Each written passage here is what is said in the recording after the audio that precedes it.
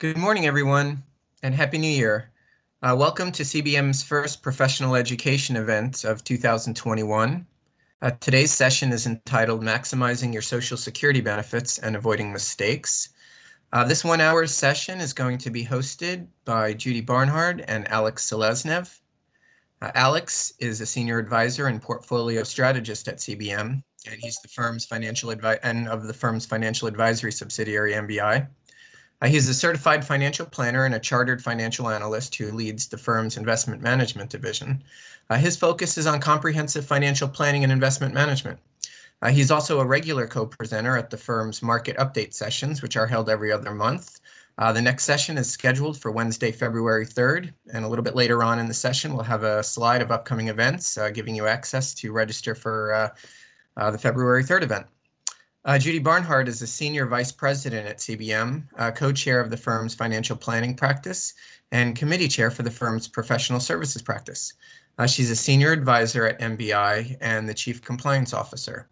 In her role as a CPA and certified financial planner, Judy consults on income tax preparation and planning, retirement planning, cash flow and budgeting, risk management, and estate planning. Again, we welcome you to today's session. Please keep your video off as a courtesy to our presenters today. Thank you for those who submitted questions during the registration process. They have been sent to our speakers and have been incorporated into the presentation today. If you do have questions at all during the session, please use the chat box. The presenters will focus on the content of the presentation and respond to questions a little bit later on in the hour. If we don't get to your question for some reason, however, please feel free to reach out to our presenters after the session. Today's session is being recorded, and presentation slides will be sent to the attendees a little bit later on today or early tomorrow. If you are participating in this meeting on your phone, please do email your name and email address to either Austin or myself. Austin sent you the meeting access link. Thanks, and again, I'm going to turn it right now over to Judy and Alex.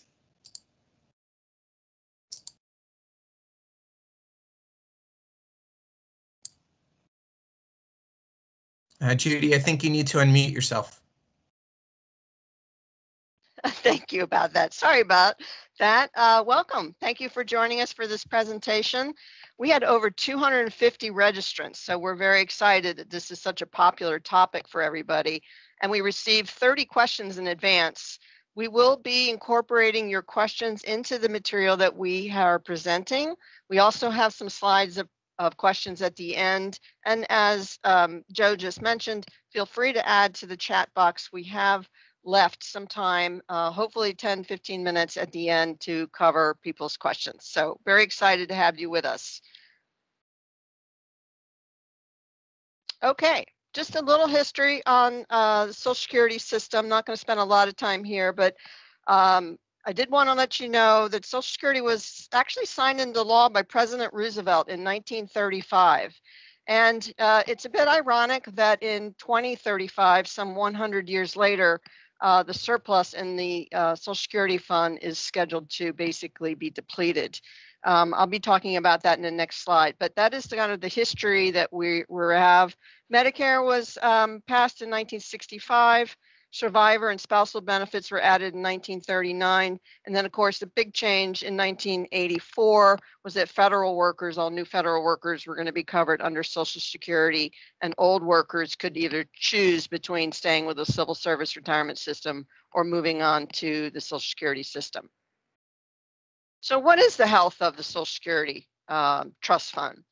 The OASI, which is the Old Age Survivors Insurance Trust Fund, is what disperses retirement, disability, and Social Security benefits. And it had, as of the end of 2019, $2.9 trillion in reserves. This is based on a 2020 annual report that the Social Security Board of Trustees has prepared. However, you'll see the benefit payments going out are now increasingly outstripping the income that is earned into the fund. Hence, the surplus in the trust is scheduled to be depleted, estimated to be depleted by 2035.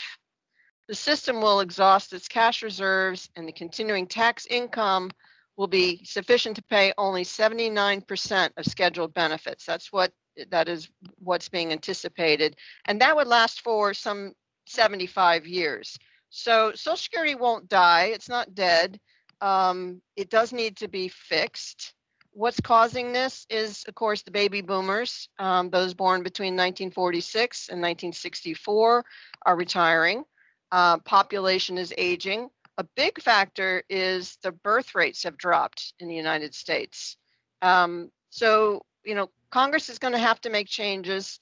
The program is very popular, as everybody knows. Both parties, the Republicans and Democrats, nobody really wants to touch it because it's one of those things that is very unpopular when you talk about changing it.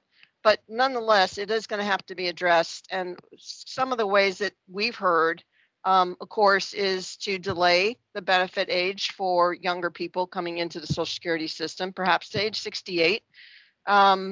To increase the payroll taxes that are received into the system, either by raising the threshold, which has been being raised every year, raising the tax rate, possibly taxing all wages, and of course, mean testing. Now, mean testing is for those that feel like they've worked the last 35, 40 years of their lives and are being told that perhaps their benefit will be reduced or eliminated because they have sufficient means is one way to do it, but I think it's going to be an uphill battle. They're talking about perhaps $250,000 as the means threshold, but those are ways that perhaps the Social Security system might be able to be shored up.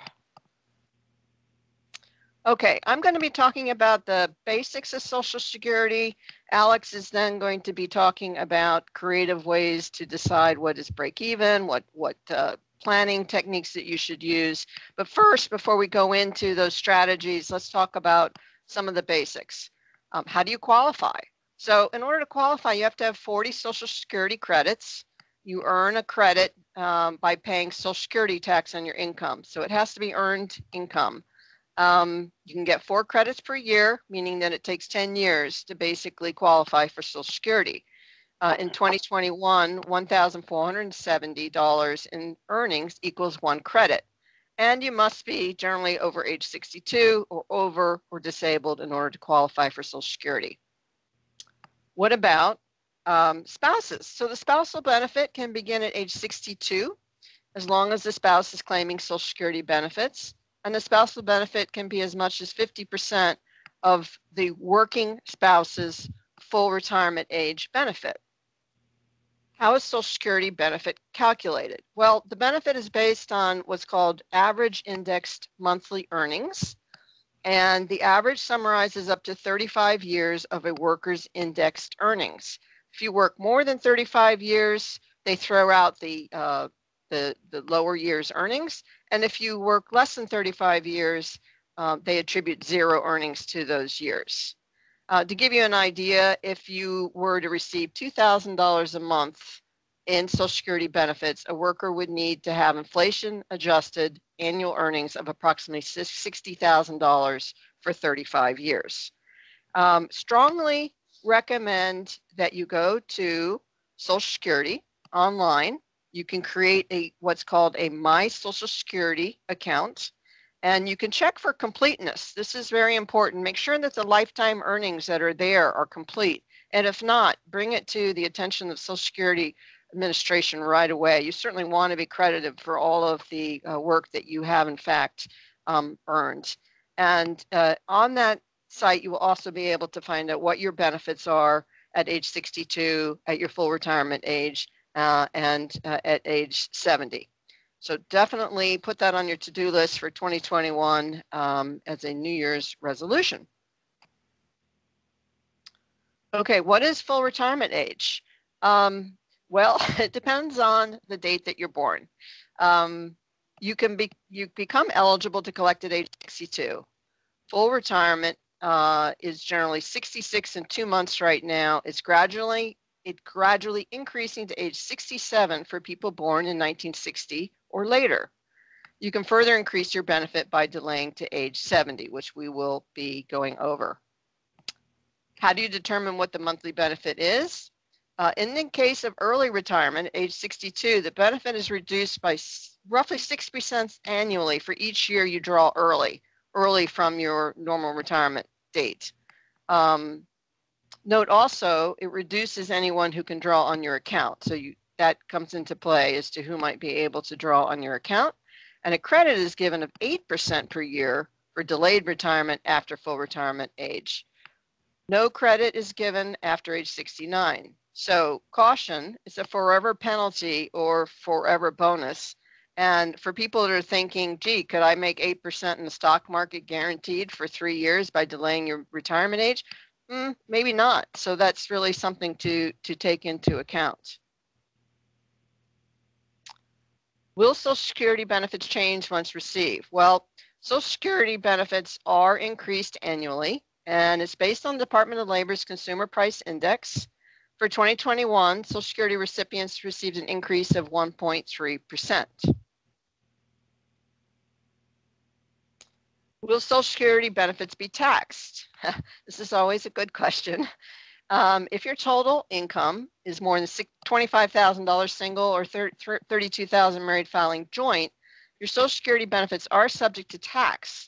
The portion that's subject depends on how much your income level is, and the maximum could be that 85% of your total Social Security benefits will be subject to federal tax. I do say federal because state tax is different. Many states don't tax Social Security benefits. Some states don't have income tax at all.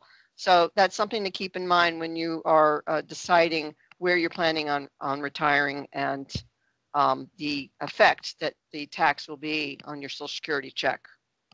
What about Medicare? So Medicare, as we all know, is the country's health insurance program for people age 65 or older. The initial enrollment period begins 3 months before your 65th birthday and ends 3 months after your 65th birthday. Enrollment in Medicare and Social Security do not need to be made at the same time. So the message here is don't miss that enrollment. There are penalties if you don't enroll in Medicare within that window, that 6-month window of turning age 65. But the decision to decide when to start drawing on Social Security is different. That could be made at 62, can be made at full retirement age, can be age 70. So just keep that in mind.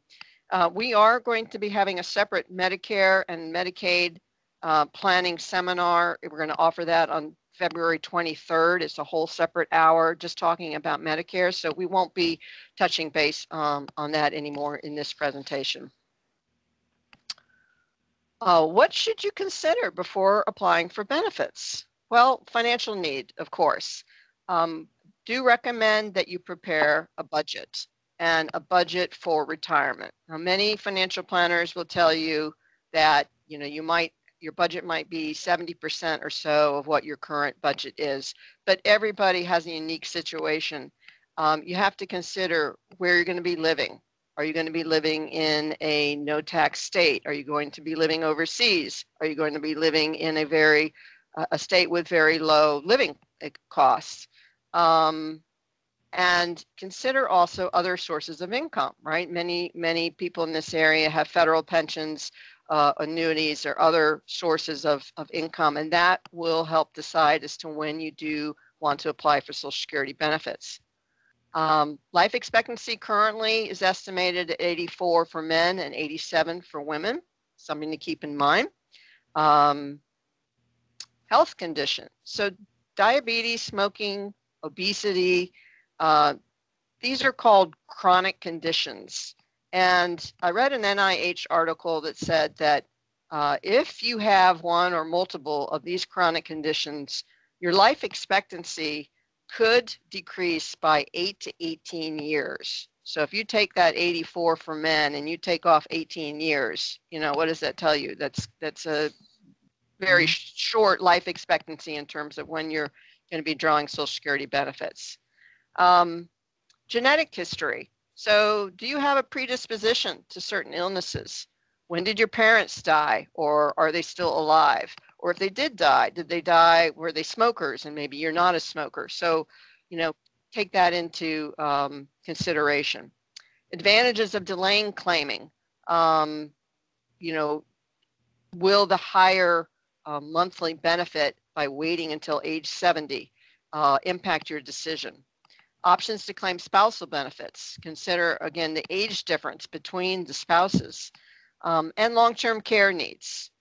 One fun fact, 1 in 4 65-year-olds today will live to age 90, and 1 in 10 65-year-olds will live to age 95. With that, I'm going to turn it over to Alex, and he's going to be doing some planning with you. Sounds good. Well, thank you, Judy, and thank you everyone for joining us today. So before we dive into different planning considerations, I just wanted to share a couple of tables with you.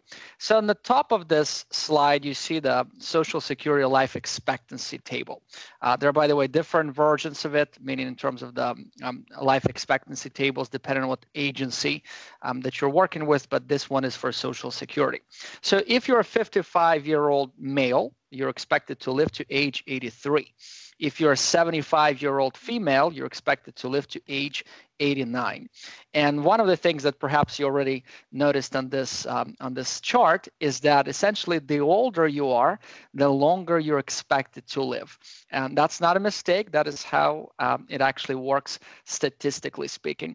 Now, this is how Social Security thinks about it. When we do planning for our clients for both retirement and Social Security planning purposes, we normally assume that they will be in retirement to age 95. But as Judy mentioned just a moment ago, quite frequently would actually adjust it down depending on the actual circumstances of this particular client or couple. Now, in terms of your full retirement age, I suggest that you simply memorize this date. Again, Judy talked about this briefly a moment ago. Essentially, if you were born in 1960 or later, it would be 67. So your FRA is 67. And for those of you between the age of that were born between 1937 and 1959, it's essentially between 65 and 66 and 10 months. But really, for most people, or considering or haven't applied for Social Security yet, it would be between 62 and 67. I'm sorry, 66 and 67. So when should you be applying for your benefits? As long as you qualify and as long as you're not disabled, you can apply for your benefits anytime between your age 62 and 70. And what's important here is that it's anytime. In our webinar today, and usually when we talk with clients, we would focus on this 3 thresholds, 62, 67, and 70. But in practice, it can be 63 and 5 months. It can be 68 and 9 months. That is perfectly fine. We'll talk about pros and cons of taking that direction. Again, it's any time between 62 and 70. Age 62 is the earliest age that you can collect your benefits, and that's when you'd receive the smallest possible benefit. It would be, depending again on your actual FRA or full retirement age, it can be reduced by up to 30%, again, compared to your full retirement age benefit. Once you reach your full retirement age, you can consider delaying your benefits. For each year that you're delaying, your benefits would increase by 8% flat. So if it's a partial year, it would be a partial increase. Now, one of the top, I would say, 3 questions, and we received multiple questions for this webinar, very similar here. Can I work and collect my Social Security benefits at the same time? Well, presumably already reached your 62nd birthday. Well, the answer is yes, but there is an earnings test. And when it's applied, that may actually result in significant reduction or effectively elimination of your benefit. So if you're going to reach your FRA, let's say you're 63 years old, after 2021, the reduction in your Social Security benefit would be $1 for every $2 in earned income in excess of $18,960,000 per year.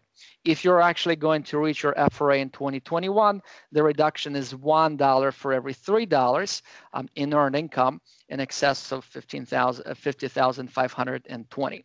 So to keep it simple, there's really no need for you to memorize this and this change every year. If you're working and you're earning more than, let's say, $50,000 or perhaps even less than that, it is unlikely that you should be collecting your benefits. Simply put, you're not going to be receiving much because of the earnings test. Your actual benefit will continue to increase. So at your full retirement age, you'll receive a larger amount. But up until that point, it simply doesn't make much sense to apply for your benefits. Next slide, please. All right, so this is, we had, I want to say, 4, maybe 5 questions on this submitted for this webinar. What is the break-even point? All right, so one thing before we dive into this is directly from the Social Security website, and I think this is a very good representation, but it's a generic representation, meaning it does not account for your specific circumstances, and it does not account for your tax circumstances, to be specific. So taxes are not included in this calculation. So if you're trying to compare, should you begin collecting at 62 versus 66? And we work with the assumption that you will receive the maximum possible benefit for both of those ages. So if you believe that you're going to live beyond age 76, it is better for you to begin collecting your benefits at the age of 66, which is the FRA in this case, versus age 62. Now, if we're trying to compare 62 and 70, right? If you believe that you're going to live beyond age 79, it is better for you to collect at the age of 70 versus 62. Now, I'll tell you, in practice, it is very rare that we would compare those two options. It's just very rare when someone would say, should I take at 62 or at age 70? Because it's a very long period of time to make that decision. The third example here is something that we would normally focus on, and I'll talk about that in more detail in just a moment. Should you collect at your full retirement age, or should you delay to age 70? So the break-even point for that decision is age 82. So again, if you believe that you are going to live beyond age 82, you should consider collecting at the age of 70 versus your full retirement age. Next slide, please. All right, so talking about strategy here, or different considerations when you're trying to make your decision in terms of when you should be collecting your benefits. So again, age 62 is the earliest, assuming you're not disabled, and the maximum benefit that you would receive at this age in 2021 happens to be $2,324 per month. Why would you want to go this route? Well, perhaps you have some immediate cash needs. You're no longer working. You don't necessarily plan to return back to work. You do not necessarily want to deplete your bank, investment or retirement account, or perhaps you have limited resources, and you just say, why would I draw from my own funds? Perhaps it's better for me to collect my Social Security benefits. Now, when it really works, quote unquote, well, when we would really suggest that this approach is when we have a conversation, someone tells us, well, you know what, I do have a relatively short life expectancy. Or as Judy mentioned earlier, perhaps it's someone with a chronic condition. And from that perspective, well, why take any risks from that perspective? Perhaps you should just start collecting your benefits sooner. In terms of your full retirement age, or FRA, again, between 66 and 67 for most people, the maximum benefit in 2021 is $3,113 per month. Interesting, from our perspective, when we work with our clients, that happens to be the most optimal for most of our clients. I would say 2 out of 3. And we would normally, create our benchmark projection based on this assumption. What happens if you begin collecting at your FRA, but then would look at different options in terms of improving the outcome. Now, one of the main reasons why we would start at that point is there's no longer any penalty for earned income. So when people, plan for their retirement, let's say they're working full time, and then at some point they want to scale down, to working part time. This is a very good approach. Again, there's no penalty for any earned income once you reach your full retirement age. From the life expectancy perspective, we don't have to make any guesses. This approach assumes that you're essentially, have average life expectancy. Now, late commencement, or age 70. Again, doesn't have to be 70, it can be 69, but at the age of 70 in 2021, the maximum benefit you would receive is $3,800 $895 per month. And it's interesting, this is what the 4th year we're doing is, and it's getting closer and closer to $4,000. So this is the highest benefit you'd receive. It would just adjust by inflation each year. Now, what Judy was referring to earlier, I just want to really comment on that. So for many of our clients, their portfolios become more and more conservative as they age or as they reach their retirement years. So if your portfolio is mostly in bonds, and in the long run, you're expected to earn somewhere between 3 to 4% from your portfolio, or perhaps even less. Now, if you delay your benefits for each year that you're waiting, you're essentially automatically receiving this increase of 8%. So from this investment perspective, perhaps you're better off, again, taking funds out of your portfolio and letting your Social Security essentially grow at 8% per year. Now, if you have other sources of income, this one is pretty straightforward. If you have pension, a good quarter of our clients are either former or current government employees, given our location in Bethesda. So if you, let's say you're already in retirement and you have your pension that covers, let's say 3/4 of your income, well, perhaps again, for the same reason as I mentioned earlier, you're better off delaying so that the benefit is larger as you wait, or perhaps you continue to work. Now, for this scenario, we almost always have to assume, we shouldn't say always, but frequently, that your life expectancy is above average in order for this to work.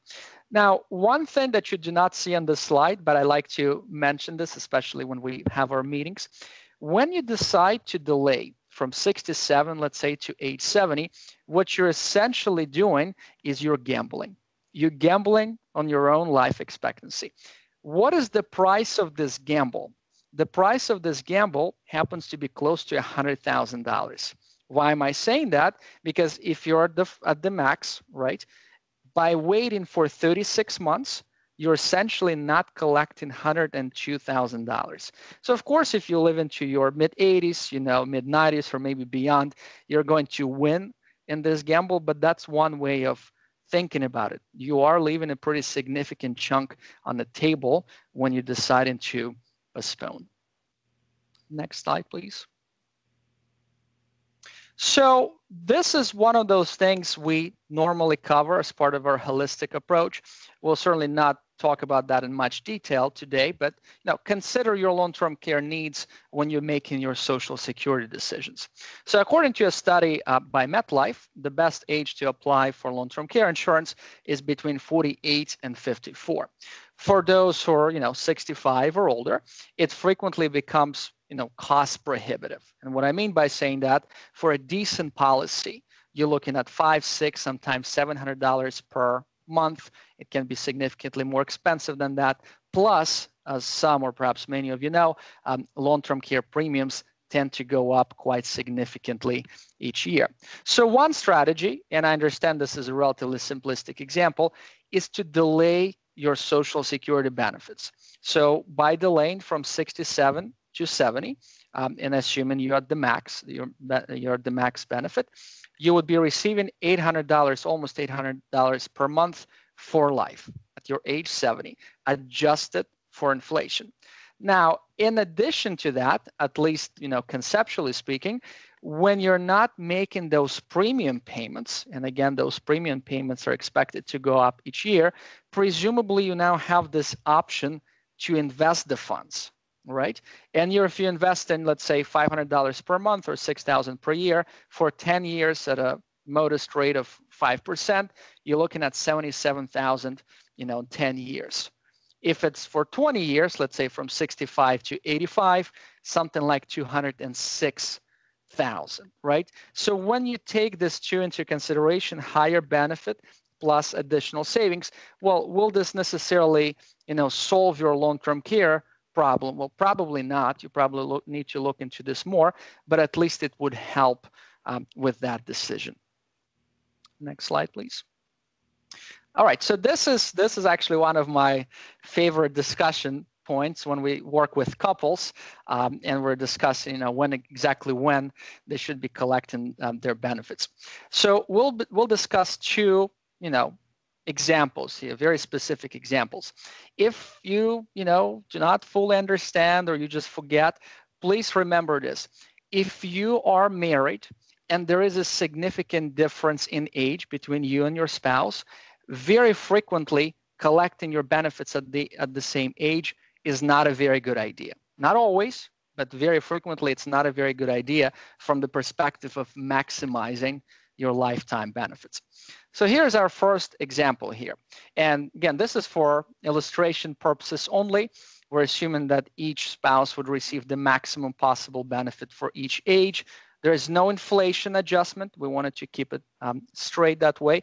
And no taxes were included here. And because those variables would, of course, impact the outcome. So our husband here is 67 years old, and his life expectancy is 85, average. Our wife here is 60 years old, so she's 77 years younger than him, and her life expectancy is also average, which is 89. So in this example, the wife is expected to outlive her husband by 10 years. If both of them collect their benefits at the age of 67, meaning the husband begins immediately, he is already 67, and the wife begins in 7 years, the combined present value of their benefits, lifetime benefits, is $1,389,000. Okay, so that's the starting point. Now, can we do better than that? What if the wife begins to collect at the age of 62, 2 years from now? It's going to be a smaller amount. And then the husband begins immediately at the age of 67. The present value of this option is $1,443,000. That's an improvement of $54,000. Why is this the case? Well, first of all, the wife is now collecting for essentially 5 more years. So she's not waiting to age 67. So it's a smaller benefit, but for 5 years. Plus, which is very important, the wife would inherit her husband's benefit. And in our case, we're assuming that he is going to predecease her. If you're married and your spouse dies, you would either continue with your own benefit or you would inherit your spouse's benefit if it's larger, because you will never be able to collect both benefits at the same time. So that's why this, hedging is how I refer to it works. Now in scenario C, wife collects at the age of 62, the husband decides to postpone to age 70. This creates the largest benefit for this particular couple. It gives the combined present value is $1,563,000, which is an improvement of $174,000 compared to scenario A. So in this case, by the way, I'm inclined to say this is a pretty straightforward calculation. Next, please. So example 2 may appear to be, simple, but it's actually not such a simple example. So we have our husband and wife. They're of exactly the same age here. They're age 67. And the wife, just like in the previous example, is expected to outlive her husband by 10 years. If both collect at the age of 67, collect at the same age, the lifetime benefit in this example is $1,588,000.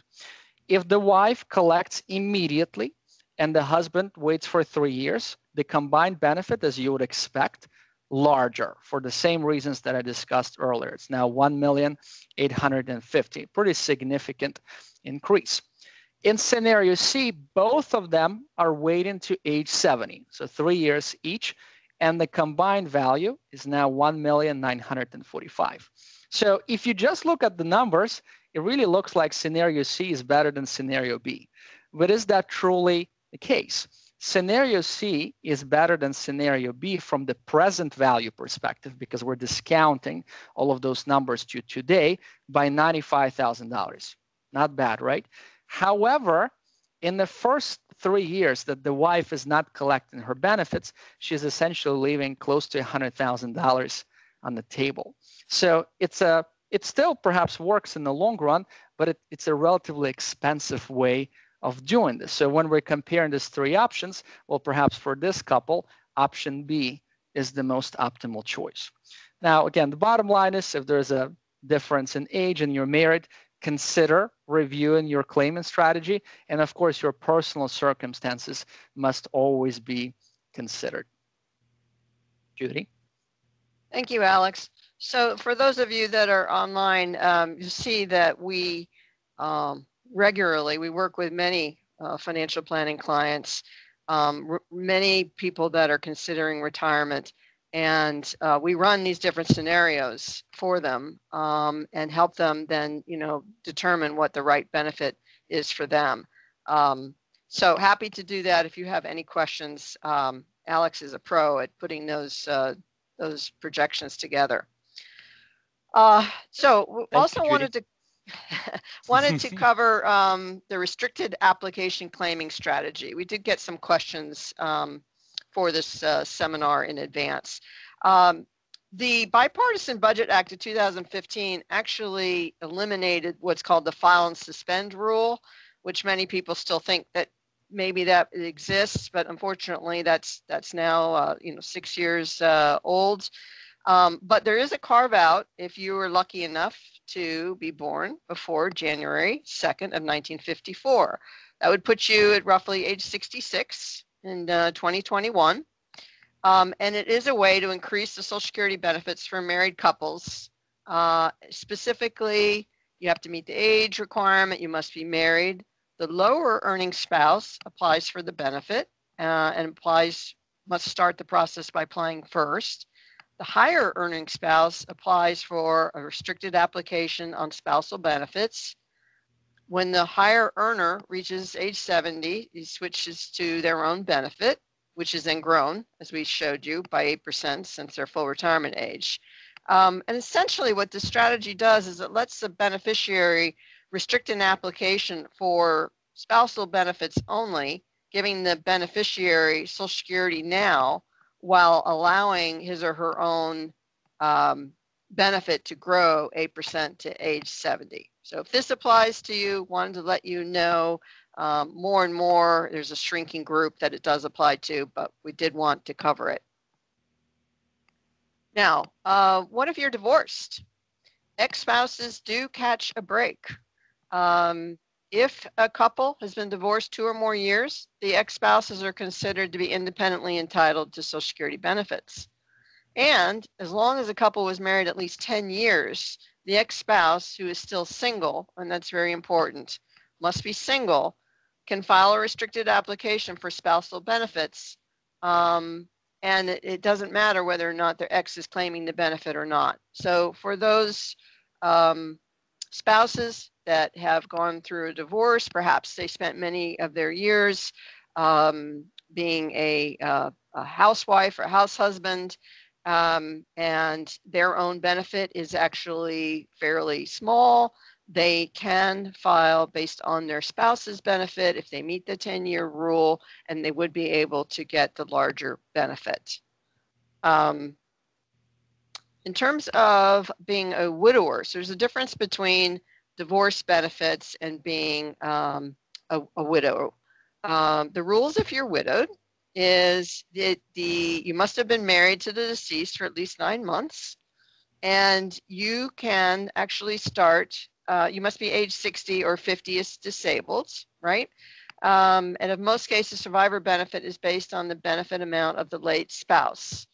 How much you receive is really going to be based on when you claim, less if it's age 60, more obviously if you wait until the full retirement age or to age 70.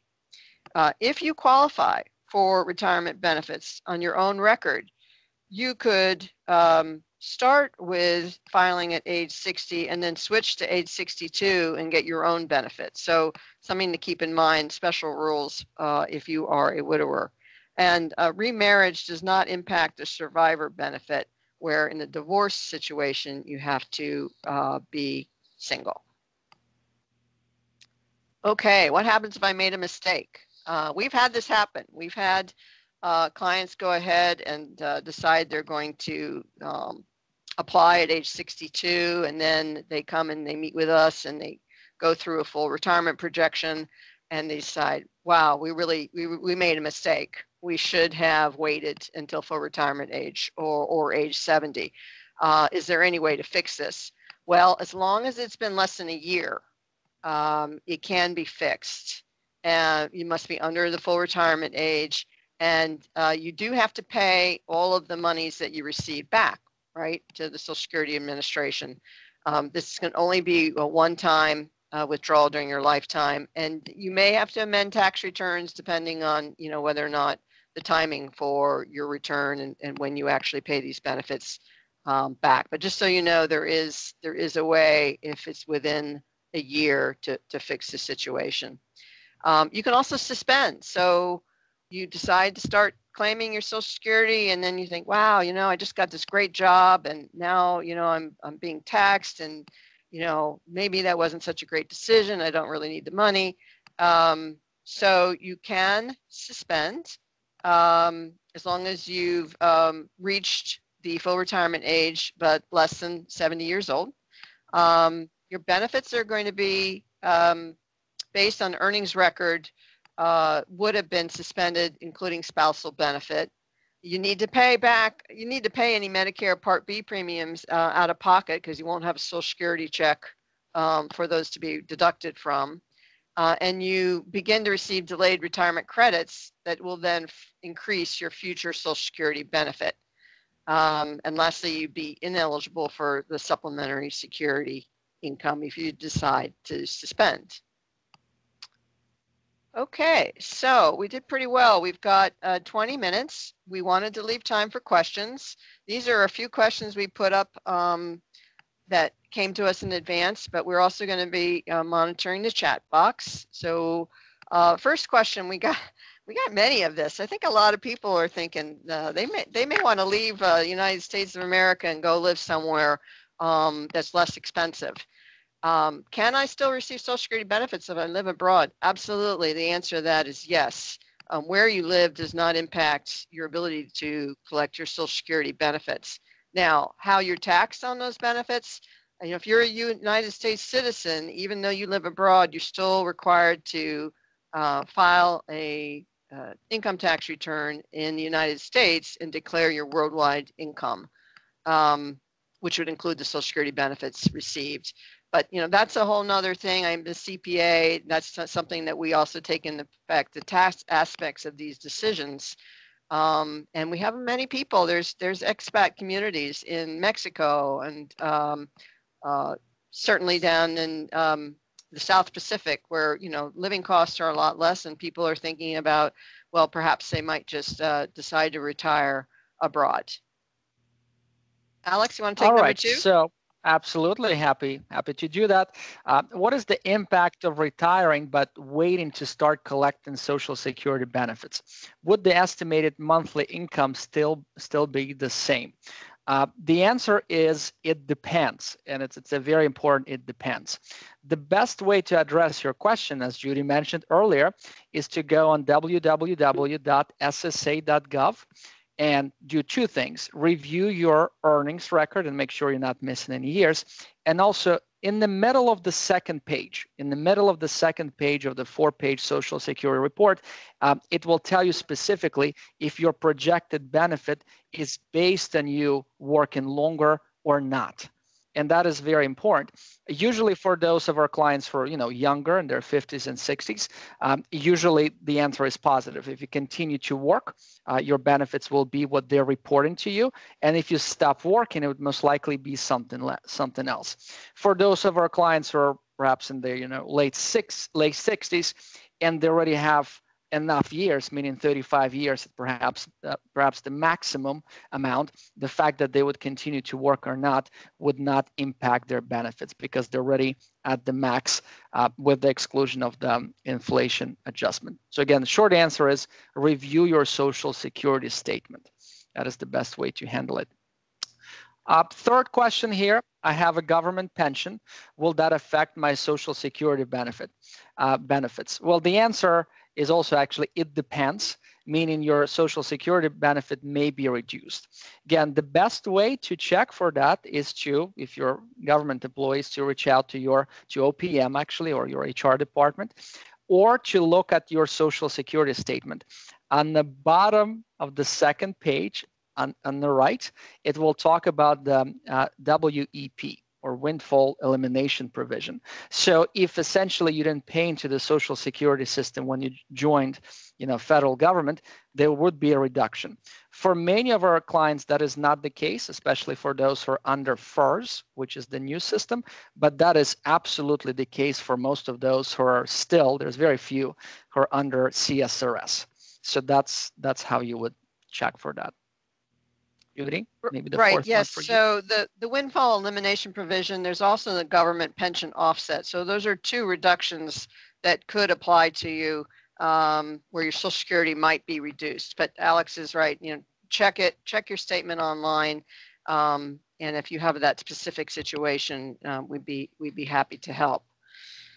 With regard to the last question, can I still file and suspend Social Security benefits and request a lump sum payment? And that's what I mentioned before. The Bipartisan Budget Act of 2015 eliminated the file and suspend rule. One question that came through, my business is a property rental and my income has been mostly capital gains. So Social Security will only pay me a small amount when I retire. Does it make sense to incorporate and pay myself income when it will mean being taxed twice? So I'll just reiterate what we had talked about in the beginning of the session, is that it must be earned income. You have to be paying into the Social Security system in order to be getting those credits that we talked about, the 10 years of credits that you need.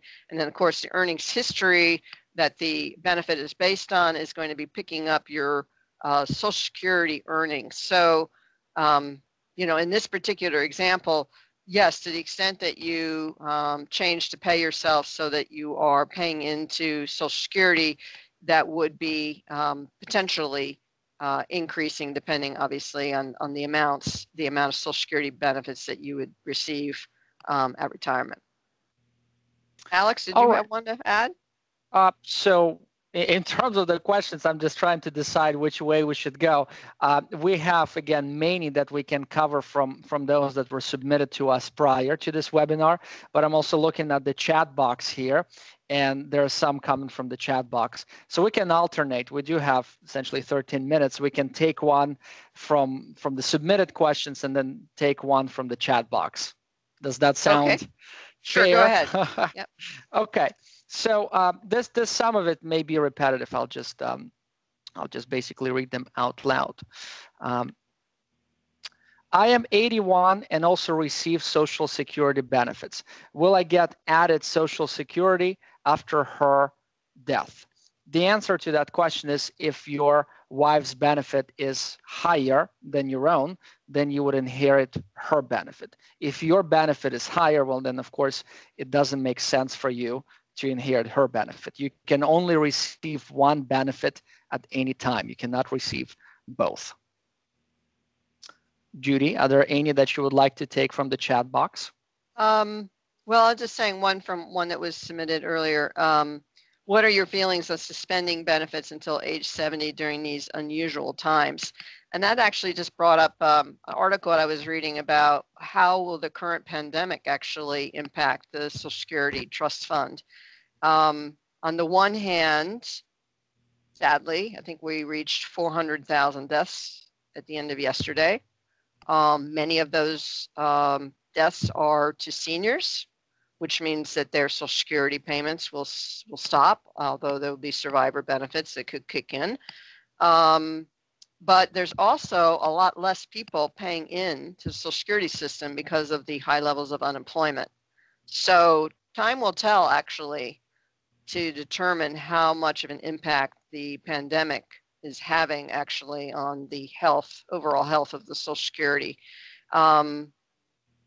And again, I think that, and usually we don't broach too much on politics here, but in the next 14 years, as unpopular as it is, the situation has to be addressed by Congress. And I'm thinking that probably it'll be a topic within the presidential election 4 years from now, unless they're all too scared to talk about it, in which case it'll be 8 years from now. But frankly, the sooner that they address it, the sooner that hopefully it can be shored up and people can feel comfortable about waiting until age 70 for that higher benefit, where otherwise they may be thinking, well, if I'm only going to get 79% of my payment because the funds, is running out of money, then I better file now and get what I can get. So we do hear that. We do hear those discussions. Alex? Right. So I guess yes, I will also take one from those that were submitted to us, and this is actually a relatively common one. If my plan is to work until I'm 70, should I plan to file for benefits at 66? The answer is negative, no. And this is actually, perhaps we'll cover one of the questions from the chat box. How long before age 70 must one apply? 3 months is our normal recommendation. Given what's happening with coronavirus, of course, everything is delayed.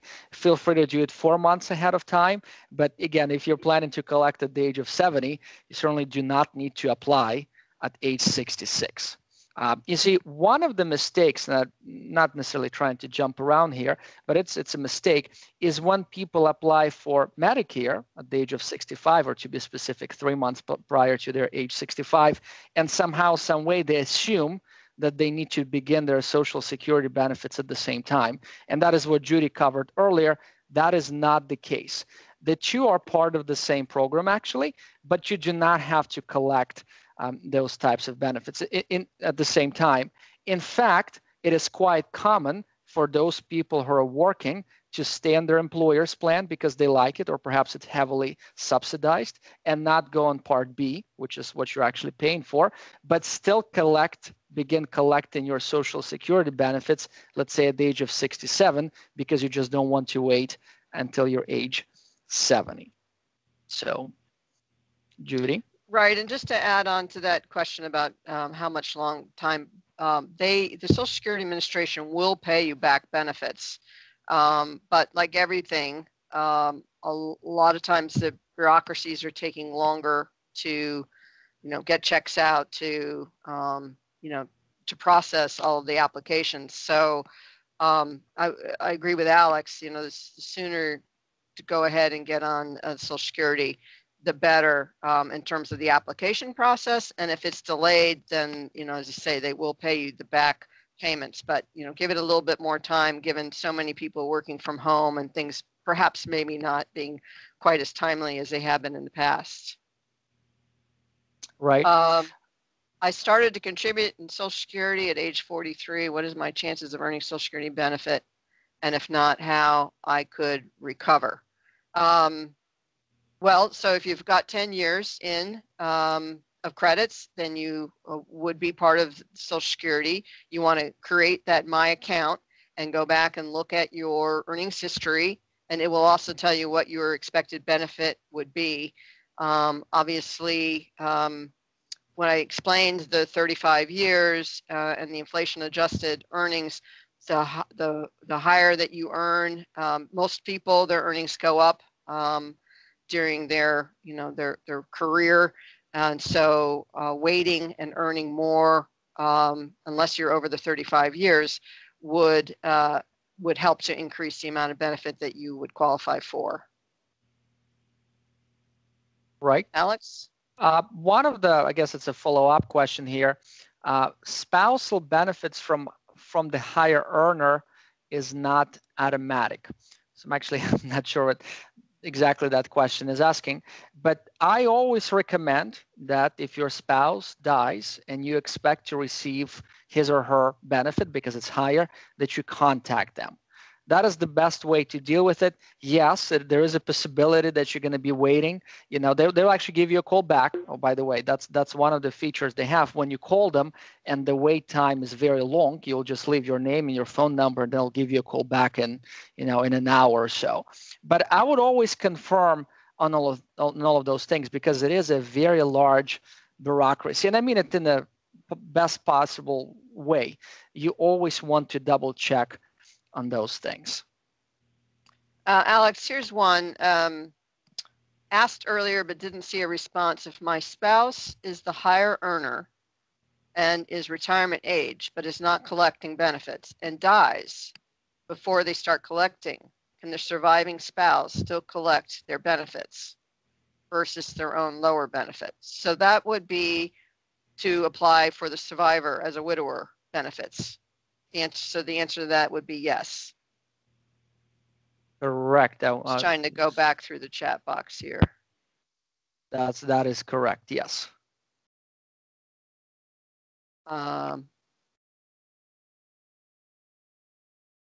Right. Any other questions you see? Well, one of the questions, is there a way to access my history of tax payments back to the early 1980s for purposes of checking my Social Security accuracy? I do not have records that old. So again, the starting point would be to go on www.ssa.gov and to look at your actual earnings record. It would be on the top of page 3. And if you've seen any years when it's essentially 0, then you would want to address those years.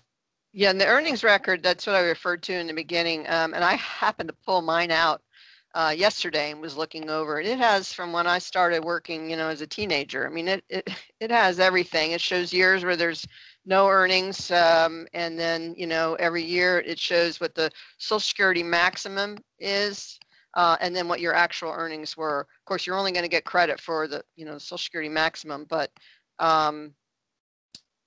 it does lay it all out there. And there have been situations where, in fact, there have been missing earnings, and that takes a while, certainly, to get corrected with the Social Security Administration. So do check it out and make sure that it's right. Don't wait until you plan on actually retiring. All right. So should we take one more question, Yeah, Judy? I think about one more. That would be good. Perfect. It's 11:56. So we'll take it from the chat box. If I've maxed out but continue to work part-time at a lower income, will my benefit decrease? So if I understand your question correctly, when you're saying you maxed out, to me, that means that you work for 35 years and your earnings in each of those 35 years were at the max to receive the maximum possible Social Security benefit. If that is the case, then whatever you're earning after those 35 years will not increase your benefit. What is also important, every so often we have a situation when someone says, okay, I have 33 years of earnings at the max, and I'm considering 2 more years of work to increase my Social Security benefits. Well, that is great, but the actual increase for those 2 additional years will be somewhat insignificant. One of the mistakes, and I'm taking a slightly different direction here, that some federal employees make, they assume that their Social Security benefit is based on their highest 3 years of earnings. That is not the case. That is how FERS works. For Social Security, it's based on your 35 years of earnings. So for this particular person, again, I hope I'm answering your question, but it's unlikely based on how you're asking your question. Okay, we wanted to point out we have upcoming events. On January 26th, we will be presenting the new Paycheck Protection Program. We call it PPP2. Not Alex and myself, but CBM will be having a presentation on that. And then on February 3rd, Alex and Debbie May will be doing their market update, which they present now every 2 months. And they'll be covering just financial considerations for the new year. Alex and I will be presenting how to choose a financial advisor on February 9th. And on February 23rd, we will be discussing Medicare and Medicaid. We'll have a guest speaker on Medicaid planning, an attorney that's going to be joining us, and everything you need to know about Medicare and Medicaid on that date. So with that, CBM does have a coronavirus COVID-19 resource center on our website if there are any questions about that could help you. So we are very happy to have been spent the last hour with you. We thank you for all of the questions and hope that you learned a lot. On this slide, you'll see how to reach myself, Judy Barnhard, and Alex happy to help in whatever way we can. Thank you for attending. Thank you very much, everyone.